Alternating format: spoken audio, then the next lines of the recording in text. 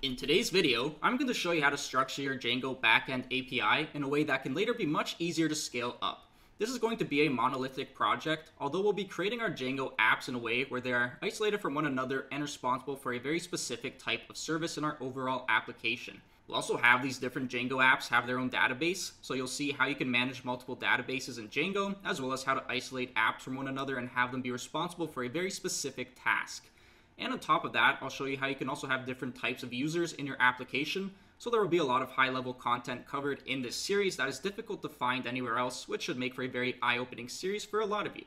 Also, don't forget to subscribe, because I release videos like this each and every week. So if you don't want to miss out, then do make sure to smash the absolute heck out of that subscribe button.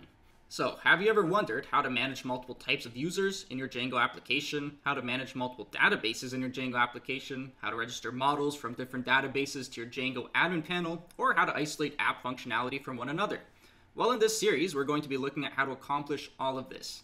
Then, once you're done with this tutorial series, you'll have many more high-level tools that you can use to build your Django applications. Now, before we dive into writing code, let's take a look at what we'll be building. We will be building a real estate app. Except in this series, I'll only be building a Django backend API, since if I implement a front-end portion to this with a front-end framework, the series will be very long, and trust me, there is already quite a bit to accomplish with what I set to create right here. Although we can always imagine how the app would work if you had a visual front-end as we go along, but for actually using our application, we'll be hitting our backend API endpoints using the Postman app instead of having a nice-looking front-end interface that we build. This real estate app is going to have technically three types of users in it. There will be normal users of the app. There will be realtors that are another type of user that will be allowed to create listings and publish them so that they are seen on the application. And then we'll also have our admin user that can log into the admin panel and manage data on the application. So these are the three that we see right here. What is also interesting with the admin panel is that you'll see in this series how you can register a model to the admin panel where you have multiple databases managing your model data. So we're really going to have two apps in this project. One will be a user app for managing our users. This will have its own database for managing user data, and we'll have a listing app that will manage listing endpoints and have its own database for storing listing data. So here on this diagram, we can see these three different types of users that are all inheriting from the base user model. And then we also see that we have this listing tied to a realtor, although these two things will technically be separated. And we're going to see more of that as I go along. Now, even though there's only two apps and two databases we're managing, trust me, there's quite a lot to this, where having just two apps with a database each is quite a bit of work to accomplish. Now, let's get into the details of this project. First comes, how do we manage multiple types of users? One thing that often comes to mind when developers think about this is that you should have different user models to manage different types of users. But this isn't what you want to do. You always want to have just one user model in your application, and then a good way to separate user functionality is by having flags. Let's take into consideration a default Django application. You're already managing two types of users from the get-go. You have normal users and an admin user. So how does Django distinguish these two very different user roles? Do they have a separate user model for a normal user and an admin user? No, they manage these two types of users with flags. For example, you have the isStaff and isSuperUser flags that are used, where the isStaff flag is for seeing whether the user is allowed to log into the admin panel, and the isSuperUser grants a user all permissions so they can create, edit, and delete any database data that's registered to the admin panel. So to manage our other type of user, which is the realtor, we'll have an isRealtor flag that we'll use to distinguish this user from the others. This user model-wise will be the exact same as a normal user, with the only difference being the isRealtor flag being set. Just like how the only difference between a normal user and a super user is that the super user has the isStaff and isSuperUser flag set. And that's the only difference with the super user's user model data itself compared to a normal user. Therefore, we'll be taking the same approach. As we see in this diagram, we have a single user model. And below we see our three types of users. Our admin user, which can manage all data in the app assuming it's registered to the admin panel. We have our realtor, which will be able to create listings. And normal users, where the only special thing a normal user can do that a logged out user can't is hit an endpoint to view the details of a listing. Now that we understand the users in the application, let's take a look at the two different services that we will have in our application. We will have a user app that will be our service for managing users in the overall application. And this user app will have its own user database that it manages.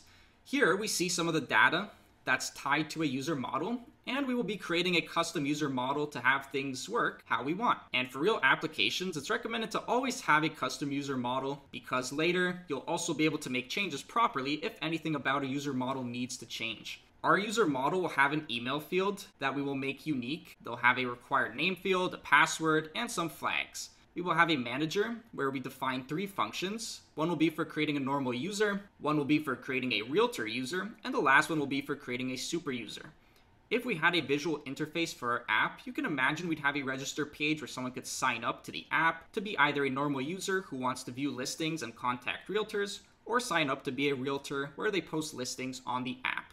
Then our user app will also have endpoints for registering an account, retrieving the user details of an account, and to log in. Though the login functionality will technically be handled by the Django Rest Framework simple JWT package, which is an authentication package for allowing us to use JSON Web Token authentication. Then we will have a second app, which will be our listings app. This is where logic related to listings will be managed. Now the listing data in the database, we want it to be tied to a realtor.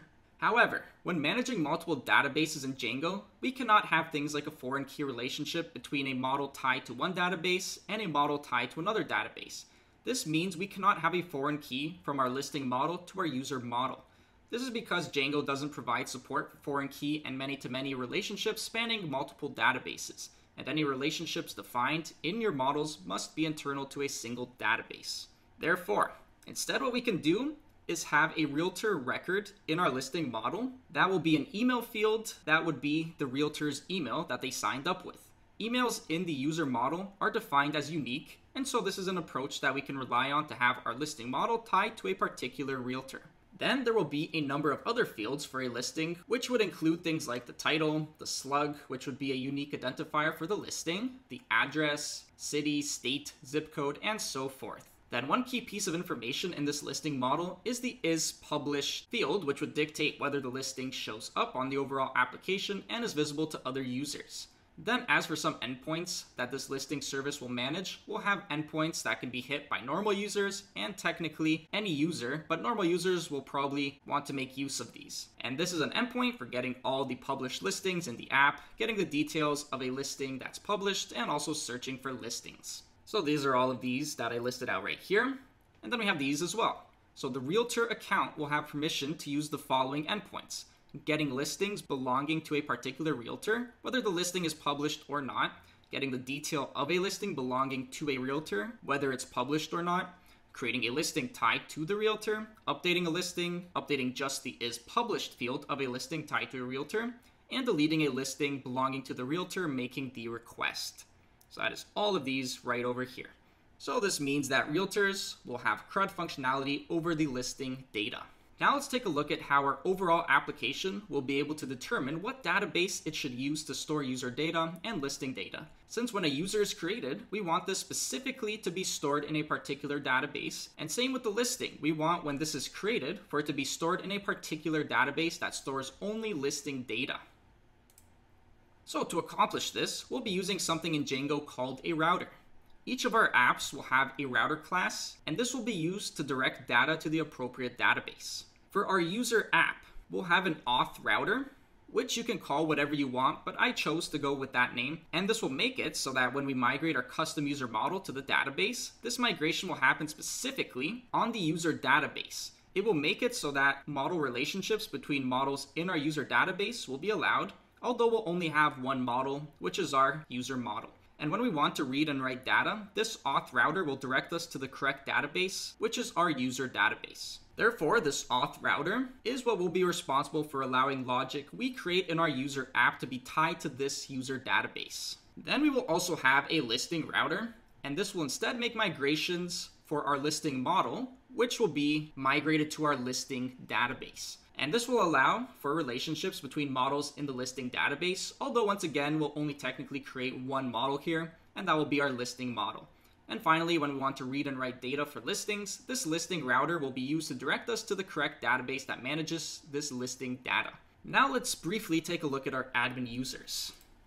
Now our admin users will be managing users on the overall application as well as listings. The thing is, we will have users managed by one database and listings managed by another. So we will see how we can have this data present in the admin panel for the admin user to manage. The admin panel will be allowed full CRUD functionality over both of these pieces of data. However, remember that we cannot have things like a foreign key relationship between our listing model to our user model. This means that we can't have something like a model cascade behavior happen, where if a realtor user gets deleted, then all listing data tied to that user also gets deleted. Though we'd clearly want this sort of behavior, so how would this work? Well, when a user gets deleted, and in particular a realtor user, since this is the only user that will have listings tied to them, then we want to go through all listings in our listing database and delete all listing data that has a realtor field. So here I use this orange to distinguish that, so we have a realtor model with the email field, and then this is what our listing data would look like in the listing database. So we have this realtor field, and then this realtor field is just the email of the realtor user.